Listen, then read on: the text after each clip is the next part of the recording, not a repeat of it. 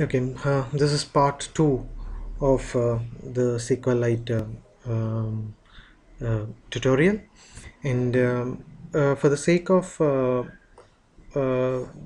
time, we are. I mean, so far we have created the employee BO, and now we are creating the employee data control.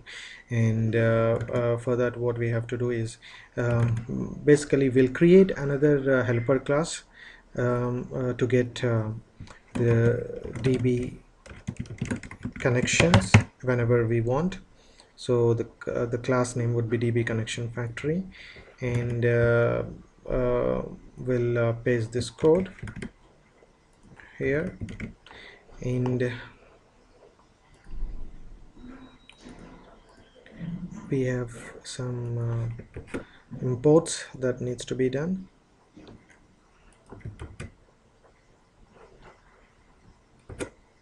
And now, so basically what it does is whenever you ask, I mean you called it get connection from the DB connection factory, what it does is it goes to that particular directory, and it appends that with the hr.db, and then it creates a new JDBC data source, and then it asks for connection. So this is pretty much the helper class that we need. And now we go to employee DC, and I'll paste the code from here. So what we basically do is we'll create a class employee public employee BO, and get employees, and what we get in return is um,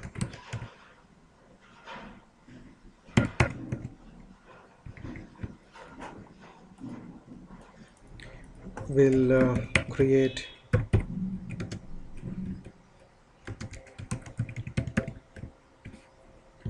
oh, we'll create employees equal to null, and then we'll call employees equal to get employees from DB. That's it. And then we'll create that method here, and again, for the sake of time, we'll copy the code that I have already written, but that is for country, so I have to make some changes to this script.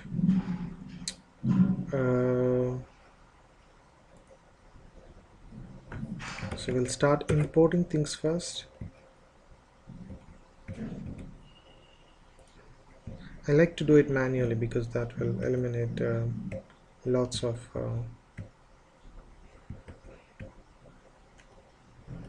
errors.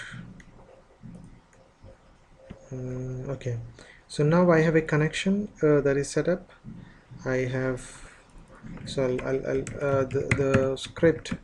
So this is basically what it does is it starts getting a connection, and I'll give you all this code. I'll post the I mean source file links in the same YouTube video, so no worries. But I mean let us look at the script, what it does. So it creates a connection, it gets connection from the helper class that we have created. It's always better to create this helper class. This will make things life, I mean uh, make things better, easier for us. So now we'll create a statement, and then we have a result set, and we'll start executing the queries. So select employee ID, employee name, and DEPT ID from employees, and we have an employee BO which would be employee, and this would, I mean we'll create an employee BO object, and then employee, so we'll try to rewrite this employee dot set employee ID, and this would be new integer of the result dot get string of employee ID, and then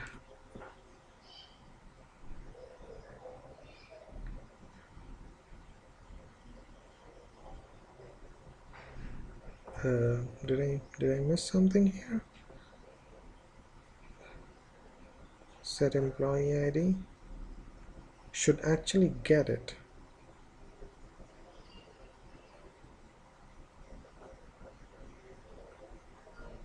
Oh, this would be,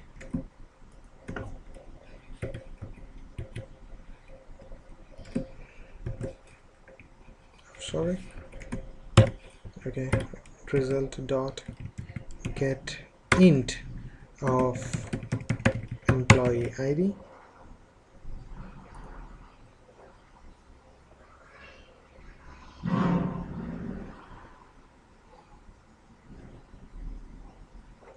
Hold on. So employee dot set employee ID will be new integer of result dot get string of employee ID.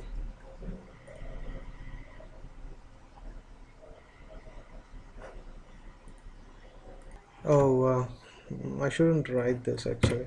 So the problem is you go to the employee and this should be integer. I'm sorry for this, and let us make this as integer, and now come back here and employee dot set employee ID new integer of result dot get string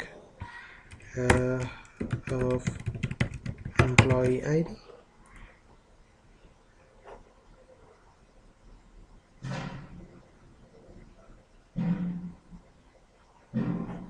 um, did I miss here, or I have to make lots of changes here? So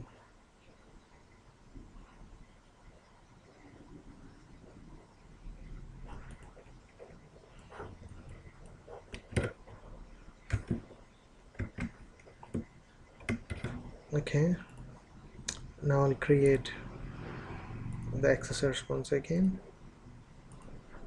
so this time things will be easier. So now this is gone. Now employee dot set employee name result dot get string whatever employee name, and employee dot set dept ID, and now this involves integer of result dot get string of the apt ID. So let us remove this part, and we'll add employee here for that array list. Okay, sorry, and now we'll close the connection. So we have, and at the end we have employee BO, employee BO. So we are going to return them, save them all, return them the employee object. So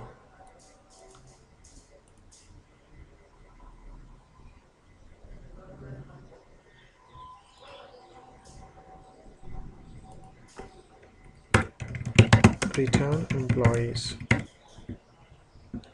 So here so we basically created employees and asked the get employees from DB to actually retrieve the employees, and here what we are doing is we are getting it from the system. So we are creating the connection here, and we are having results at result equal to statement or execute query, and we just get all the required information. I think this is pretty much self-explanatory. So I just pause it for a while so that you can go through the code once again. And that's it. So now we have the get employees from DB script ready. So everything, I mean, get employees is ready. So everything is ready to actually what do you call, show it to the screen.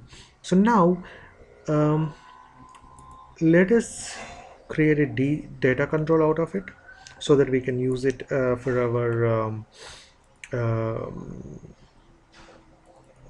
did I miss something here?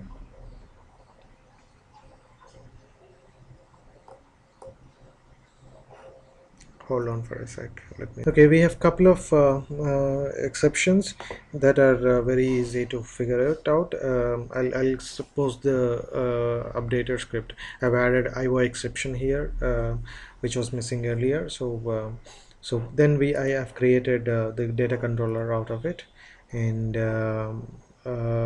if I look at my data controls, I have employee DC ready with me. So now what we do is we will create the create an a small page for it. So we go to a feature, and this is UI page,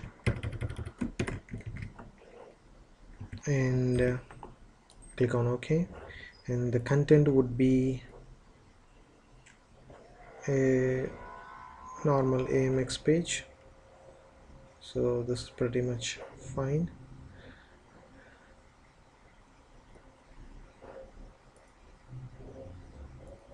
So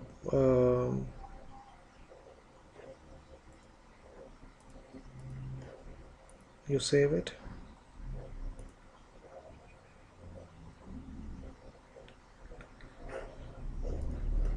and create an AMX page. So this would be UI page, and my page is ready.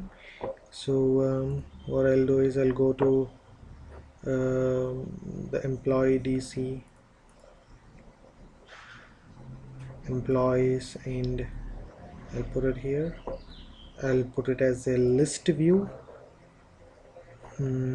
That's fine. So list item employee ID, that's fine for me. So I'll create it. So let us see the preview.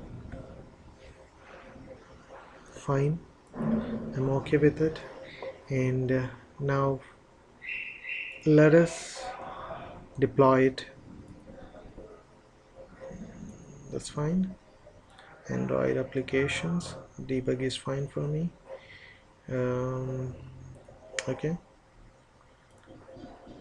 deploy to the emulator because my emulator is already running. Let us wait till it finishes. Okay, so here is the app that is running with the employee details: Satya, James, Chris, etc. And a couple of things that you have to remember is when you're dragging the employees, make sure that you have employee name as the filter criteria or the display criteria. And in the employees.sql file, I missed values keyword here. Please make sure that you point that. And in the lifecycle, no, in the ADF application, please make sure that you're pointing to the unique identifier that you have. So with this with the demo that is working fine, so I conclude this tutorial working with the SQLite. Enjoy your day, and in the coming tutorial you will see how to work with Google Cloud messaging from the ADF Mobile. Hope to see you next time. Thanks. Good luck. Bye bye.